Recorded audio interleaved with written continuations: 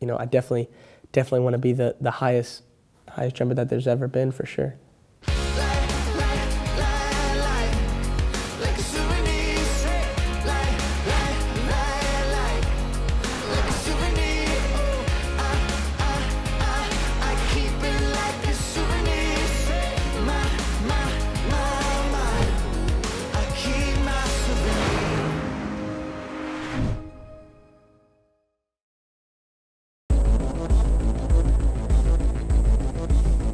As if it were the most natural thing in the world, playful and easy.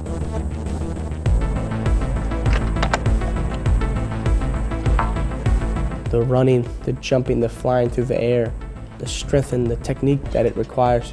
It's a combination of all the athletics events almost into this one really unique, fun, exhilarating event. I can't explain why you love something so much. You kind of just love it. I don't know. Maybe it's just sports also itself. When you really find getting in love with a sport, you kind of just keep falling more and more because you just want to keep getting better at it. Because no matter how good you are, there's always just room to get better. So I think that keeps me coming back for more.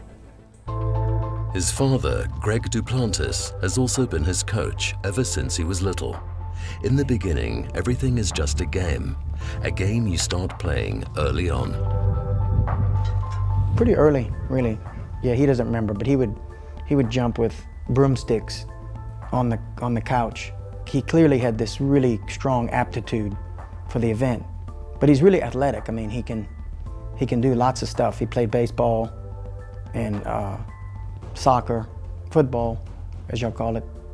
But he was really small when he was younger, really small. Small and skinny and weak. I mean, I was so light that you couldn't find a pole for me to bend, except when I turned 7 years old, I got UCS Spirit to make me some special poles that I can bend, because I kept going in the backyard and watching my brothers jump, or some of my brother's friends that would come over and come jump, and they would, and they would bend the pole, and so I thought I wanted to bend the pole because everybody else has been in the pole. So then we got these special poles made, and then ever since then, since I was 7 years old, I've been bending, which is, I would say, probably the youngest anybody ever started bending the pole, because you don't find too many seven-year-olds that are bending the pole vaulting.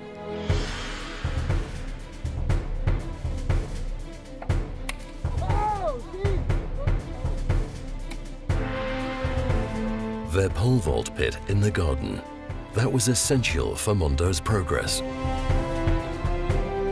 It was something that I just had ever since I was a young kid, was just the entire pole vault setup. And I never knew what it was like to have anything different. So for me, it was kind of just normal. You know, coming home from school and going straight in my school clothes and just taking a couple of jumps in my backyard it was a normal day for me. It was just like just kicking the football around. It was nothing crazy, but which is, I think, is a little unique compared to, you know, your average kid. But I think that's why I'm here today. I think it's pretty much everything. You know, I fell in love with the sport at such a young age, and I got pretty good at it at a very young age. Before, I was fast and strong and anything.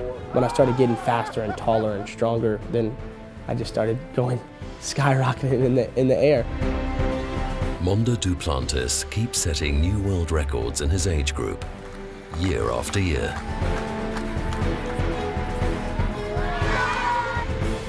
Yeah, I think he was born to pole vault, and he's lucky that he's got a body for it too. He's got a really good physique for pole vaulting. But yeah, it was pretty clear when he was 7 years old that he could really do the event. Like, it was just easy for him. It's always been so easy. He's certainly a natural at it.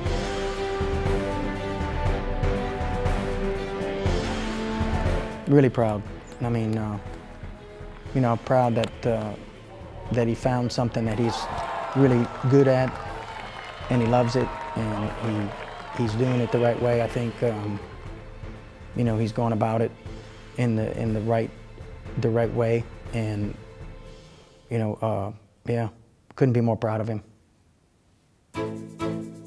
Clermont-Ferrand, France, in July 2019. Olympic champion and world record holder Renaud Lavillonier's hometown.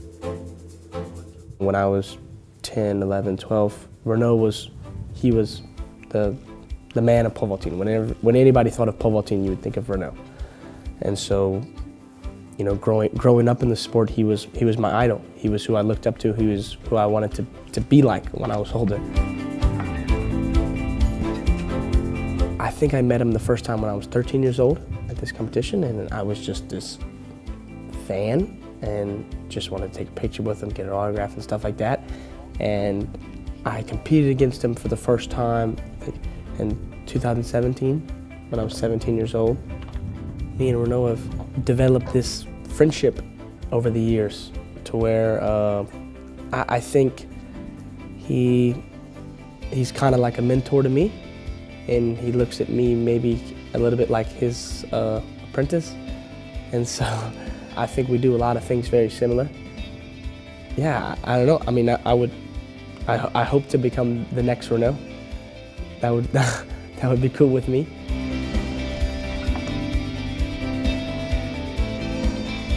He is running fast. He is able to take very strong pole. He knows how to pole vault since a long time ago. He has good feeling on the pole, which is really interesting when you want to jump high. I'm feeling comfortable with that because I like to share things, and the fact is I'm learning from what he's doing also. Weltklasse Zürich, IAAF Diamond League Final.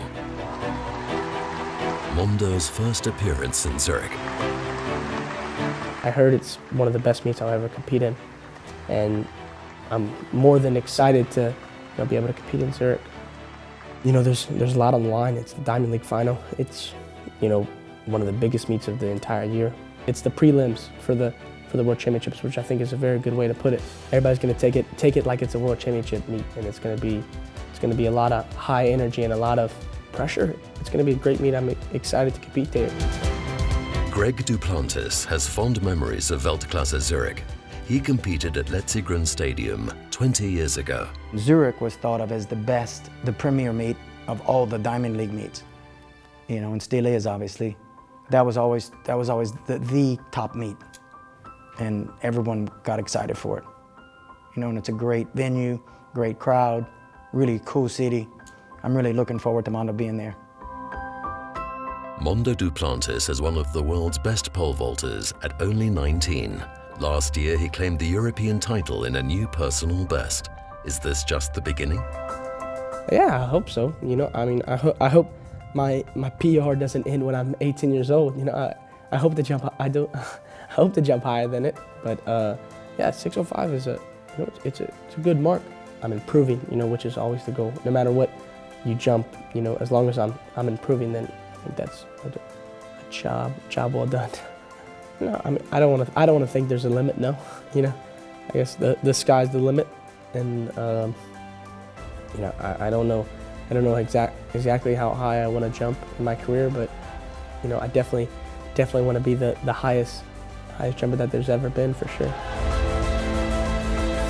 Mondo Duplantis is athletics world class.